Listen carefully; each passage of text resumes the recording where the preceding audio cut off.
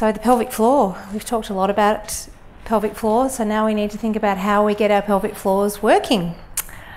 So we really need to think about, well, we've talked a little bit about why already, why we need to do them, how we do them, when and where, because if we don't fit these into a bit of a schedule, you're never actually going to do it. One of the things that I hope you get out of tonight is it's not a one-size-fits-all for a pelvic floor training program, and it's not just about strength. It can be about how quickly you can turn the muscles on. It can be about being able to relax the muscles. So if you are having some problems, you actually need to go and see someone to have a chat with them and get them to actually assess your muscles. And pelvic floor physiotherapists, we actually do a master's level training in assessing people's muscles so we can internally assess women and men, and there's also some perineal ultrasound measures with men that we use as well to see what your muscles can do, because it is not a one-size-fits-all approach. Everybody, it's the same as if someone tears a hamstring. You can't just do the same thing for every person. So how do we do this? We need to be able to contract and relax. So first of all, you've got to get a bit of an awareness of the area. Now, I always joke around with the guys that I see that have prostate surgery that you guys are really good at knowing what that area is about, because from the time you're able to have a nappy off, you basically have your hand there. Whereas women, and anyone who's had a son knows that, but whereas women, we actually don't think about that area. We're not encouraged to know about that area. So sometimes your sensation of that area is only very little until you have a problem, and then you have to think about it, or until we go to have babies. So if you think about when you use your muscles to stop the flow of urine, that can be one way, as a woman and a man, of how these muscles work. And it's like a squeezing and a lifting underneath. If men think about when you're trying to squeeze that last few drops of urine out, that's your pelvic floor muscles doing that as well. What you do need to do is have them come on at the right time. We are going to practice in a minute, but strength training is really important. So the same as with an injured hamstring, you need to do some sets. Now, for example, an optimum strength training regime may be to get to 6 to 10 second holds 10 times, 3 sets a day.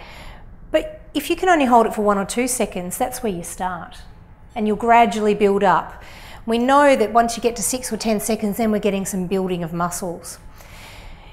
You need to use these functional, as we talked about, before you cough, before you sneeze, when you're changing position. I'm going to get everybody to do something now, is to sit down in your chair and think about relaxing your muscles, and then just stand up.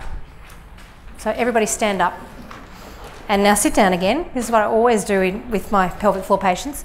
Now let's think about where these muscles are inside, and I want you to engage your pelvic floor muscles and then push through your legs as you stand up. So as you come down, I want you to squeeze your pelvic floor and then push through your heels to stand up. And I don't know whether it feels any different to you, but I know that you actually feel like everything's a little bit more together. Yeah? No? Maybe you're all just so together that you don't feel it. When someone comes in with prolapse symptoms, continence symptoms, and I know that they can actually correctly contract their pelvic floor, when I teach them to do that, it's like a aha moment. This is what I'm meant to be doing, instead of every time you're standing up and pushing down. So, it's the one exercise that I routinely give a man before he has prostate surgery, because every single time they come in after their surgery, they'll say, I stand up and that's when I leak. And you're like, well, often they'll go like this, after they stand up, and that's where they will leak. So you've got to teach them to everything in moderation and to gently engage as needed. Then you've got your sport-specific training. It's all very well and good to be able to hold your pelvic floor 10 seconds, 10 times, to do your strength program, but if it doesn't come on when you jump, you're going to wet yourself. So it's about training it to come on at the right time, at the right amount. And that can be, I train people doing jumps and skips and things like that, especially if they've had babies and they're having some pelvic floor issues, and we're training them to get back to running or to whatever sport they do. You actually train them up to do what they need to do. It's the same as any sport, rehabilitating. So how can you remember to do it? We always remember to brush our teeth. Well, I know I do. Most people do. And if you've got children, you try and get them to. So at least twice a day, hopefully, you get you brush your teeth. So I always say do 2 sets in the morning when you brush your teeth, do 1 set at night, or breakfast, lunch and dinner. Use an app on your phone. There are lots of apps. There's one I think called My Kegel.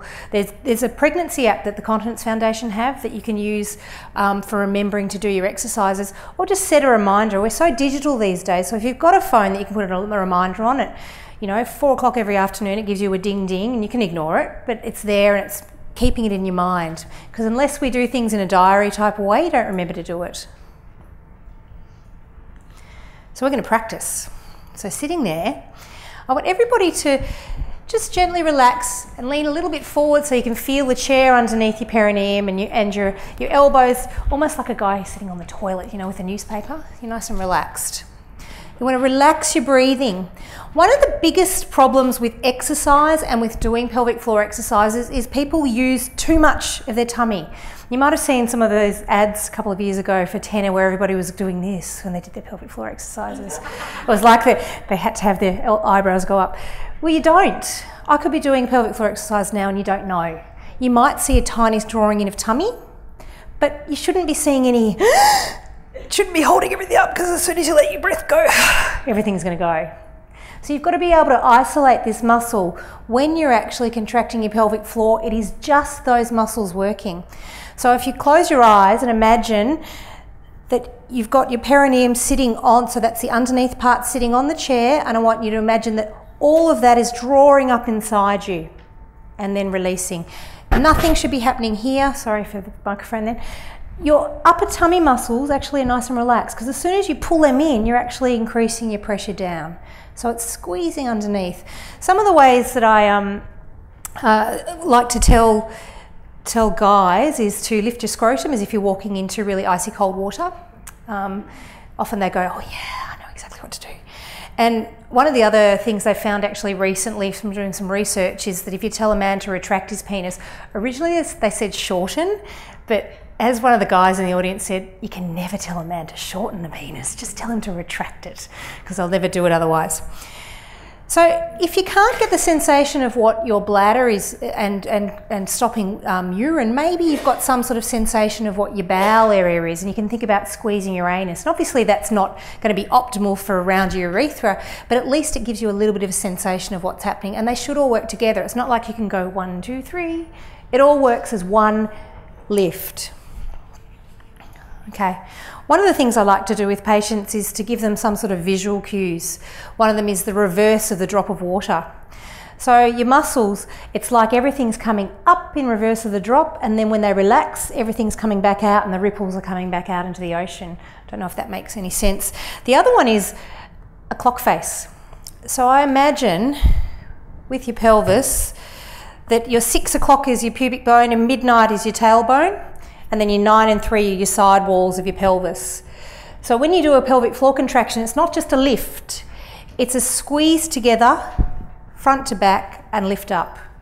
So it's a squeeze and lift, because we're trying to narrow the gap which the bladder can come down. We're trying to lift everything up. So it's a squeeze and lift. Okay, so we probably should think about having a little practice again. I want everybody to think about totally relaxing and thinking about either your clock or your reverse drop of water. I want everybody to think about squeeze and lift as fast as you can. If you can hold it again and squeeze again, and I keep saying to you, squeeze until you can't anymore, and then release. But as you're doing that, you should still be able to talk. So one of the ways that you can make sure that you can do that is count. So I would say, tell people to squeeze and lift, 2, 3, squeeze a bit more, and a bit more, and a bit more, and then fully relax. Then there's different type of exercises. That's your strengthening. Then you might think about, well, when I cough and sneeze, it has to come on really quickly. So it needs to be a quick squeeze and lift. So one of the other exercises we get people to do, and this is the only one you can do at the traffic lights, is your quick on, off, and that's to get it coming on all at once really quickly. Then you can think about more of your endurance type hold, so a longer hold, and this might be, as Ian was saying before, when you've got the key in the lock, you might gently just need to hold it on. Think about what you're going to cook for dinner, distract yourself from the fact that you need to go to the toilet. and then gently go on. So the muscle is the same as any other muscle. It needs to have endurance, strength, bulk, and be able to function at the right time. If you're unsure, get yourself assessed, because a lot of people come to me and they say, I've got a weak pelvic floor, I'm wetting myself. And actually, no, they don't have a weak pelvic floor, it's just that it's not relaxing. You've got to make sure you can relax as well. It's really important, and Ian was saying this as well, you don't put up with symptoms. You don't have to. There's lots of help out there. And it can be as simple as someone saying to you, actually, you're just using your tummy too much, or you're not totally relaxing, or the muscle just needs to be a bit quicker. And it's something that you can practice the same as any other skill that you need to learn.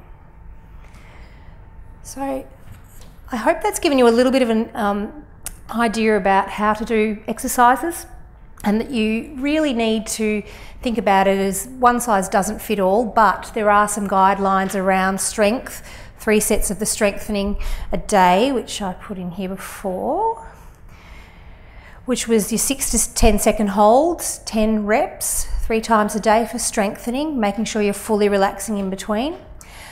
Using your muscles, the most important thing is using them as you do things. As you stand up, like we did before, as you're lifting up your children, grandchildren, boxes at work, as you're rolling over in bed, as you're coughing and sneezing.